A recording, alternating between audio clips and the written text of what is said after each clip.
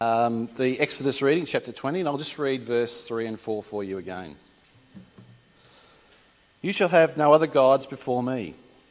You shall not make for yourself an idol, whether in the form of anything that is in heaven above, or that is on the earth beneath, or that is in the water under the earth.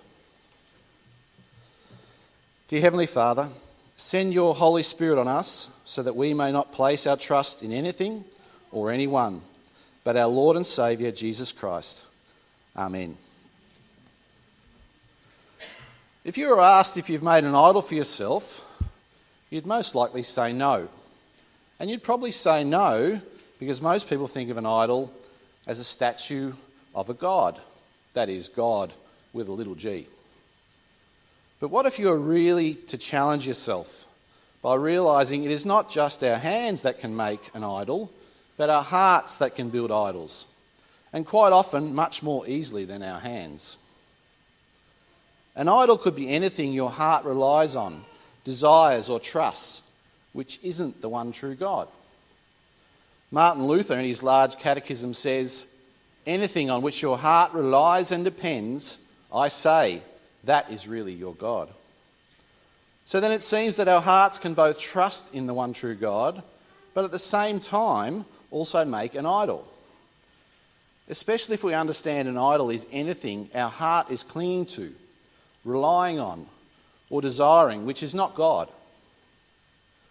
One test to see if you have an idol or not is to consider anything you might have or want to have, which you simply can't do without. The test becomes real when you consider how you react when something or someone that you're relying on is taken away from you. I'm not talking about the essentials of life, such as air, food or water. I'm talking about the things our hearts cling to, whether an object, a person, or even a concept. Let's think about a car, for instance, which makes me think about the first car that I ever owned. It was a infamous Datsun Sunny. It was a ugly light blue colour, and the colour was fading. It went from 0 to 100 in about 9.6 kilometres. It was a modest car. No, it was really a piece of junk. Having said that, it did mostly get me from point A to point B. But I was pretty sure that if there were idols in my life at that time, it wasn't that car. However, let's say someone smashed or stole my car. To be honest, it's highly unlikely anyone would have stolen it, but let's just say they did. I had insurance to fix or replace it, so there would have been no problem, right? But what would it have meant to me if I couldn't use the car for an extended period? Or what would it mean for you if you couldn't use your car? Would it just be inconvenient? Or would it be a major catastrophe? Not having a car would be a pain in the neck, but most of us would survive. But for some it might be different, because it's not so much about the car, but what the car represents. Maybe a car represents our independence or our freedom. Maybe without it, we would struggle with having to rely on others. We wouldn't want to be a bother to them. Feeling you're a burden to someone may really upset you. You don't want to inconvenience anyone, and you don't want to be inconvenienced. In this instance, your heart has learned to rely on yourself and your access to a car. So if you couldn't use your car for whatever reason, you may grieve the loss of it more than you first realised. It's not that your car was so important or that it was an idol in itself, but your reliance on it to maintain your independence or your freedom, or even your identity as a person who is willing to help others. Maybe these desires could become a form of an idol. Now, of course, you're not relying on your car for salvation, but your dependence and reliance on having a car could result in a very strong reaction if it or your ability to use it is taken away. When you have strong reactions to losing something, it means your heart felt it needed it for some reason, and that God isn't the only good thing you're relying on. In this case, God becomes jealous because you're flirting with something else to supply your perceived needs. You could argue that God loves to give us many good things, and blesses us with many possessions. And yes, that is true. If God didn't want us to own anything, then there would be no need for the 7th commandment, you shall not steal. There'd be no need for the 9th and 10th commandments either, because no one would have anything to steal or covet. So yes, God created all good things for us, and we may enjoy many wonderful blessings through them. But if we start to rely on them so much that our hearts grieve if those things are taken away or even threatened, then they could represent for us an idol. It may not be because they themselves are an idol, but they represent something we're relying on for our own good. We may be relying on what God creates and gives to us rather than God himself. Let's consider another example, this time a concept. Let's say you desire to have a good sense of self-worth. This is a bit more intangible, and it doesn't rely on you having an object in itself. For this reason, you'll rarely find a statue representing your self-worth in your homes. But that doesn't mean your heart isn't set on it. Seeking to have a good sense of self-worth isn't a bad thing in itself. In fact, you might agree that God wants you to have a good sense of self-worth and doesn't want you to feel worthless or stupid or inferior or foolish. But what do you do if you don't feel worthy enough for God or for anyone else or even for yourself? What do you do if your own sense of self-worth is challenged because of health issues, a change in circumstances, or because of something you or someone else has done? Do we beat ourselves up?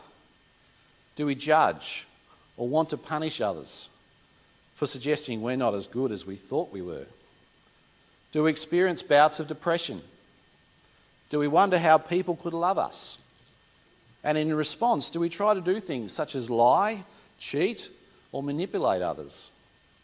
Do we doubt God's love for us?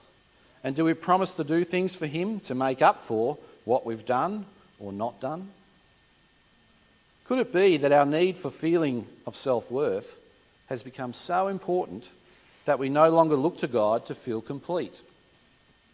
Could it be that Christ's covering of his holy, innocent and perfect blood, which makes us worthy and righteous and pure in God's eyes, is no longer enough?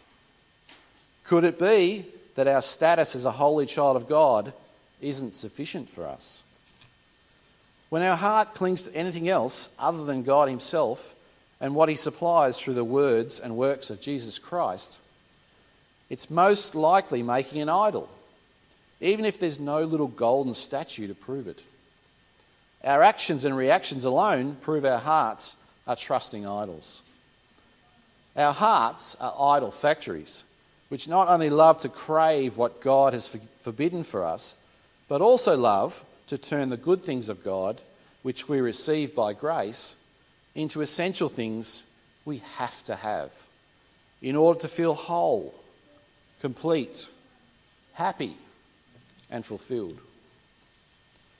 Even our desire to be good little Christians who God loves because of our goodness can become an idol, because our heart often wants to cling to self-righteousness rather than an objective righteousness given as a free and undeserved gift through faith alone.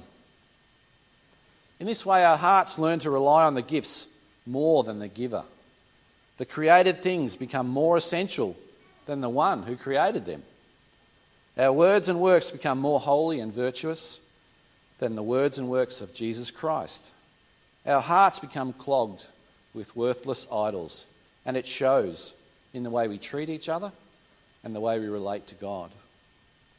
So every day, Jesus wants to come to the temples of our hearts and clean them out. He's rightly angry about the idols we gather and cling to in our hearts. The more idols our hearts make and rely on, the less room there is for the words and works of Christ. The answer for our idol-making hearts is repentance and faith. Repentance of everything we've learnt to rely on or desire, which isn't God himself. Repentance of the way we treat each other, because they didn't give us our heart's desires. Repentance of the way we didn't fear, love, or trust God above all things. We also look to God in faith. We trust Jesus is able to cleanse our hearts from the idols which lead us to sin. And so he can create pure and clean hearts which look to him to satisfy our deepest needs. We trust that Jesus' work of obedience is fully sufficient to make up for all the times we fail to keep God's commands, because Jesus alone is truly able to love God and keep his commands for us.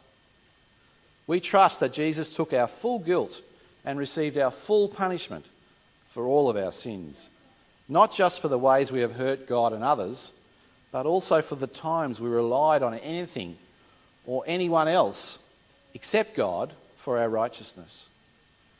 We trust in the forgiveness of God, who shows his gracious love to thousands of those who, because they've received the righteousness of Christ through faith, love him and keep his commands.